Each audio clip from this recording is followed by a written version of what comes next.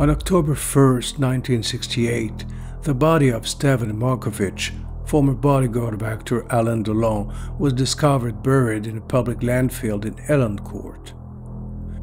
In a letter sent a few days before his disappearance, he wrote, "If something happens to me, you should look into Delon and Marcantoni, a real gangster." The investigation quickly took a different direction and focused on the parties that Stefan Marković used to organize. The far-right newspaper Minute claimed that the gangster was negotiating high prices for compromising pictures of his guests. Including the wife of a prominent politician, the name of Claude Pompidou, the wife of the Prime Minister, was dragged into the scandal.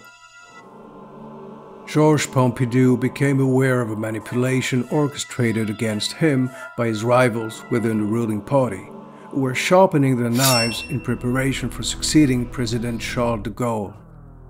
He was deeply affected by this, and in 1969, when he assumed the presidency, he immediately secured the departure of Jean-Charles Marchiani, a secret agent whom he wrongly believed to be responsible for the doctored photo of his wife. The Vice Squad later discovered that the photo had been taken from a Swedish erotic magazine with Madame Pompidou's face pasted onto it.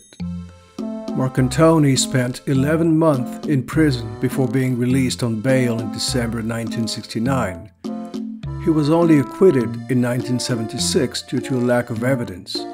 Regarding this case, he uttered the famous phrase, "There are only three of us who know the truth, Delon, me, and God, and the latter is not a snitch."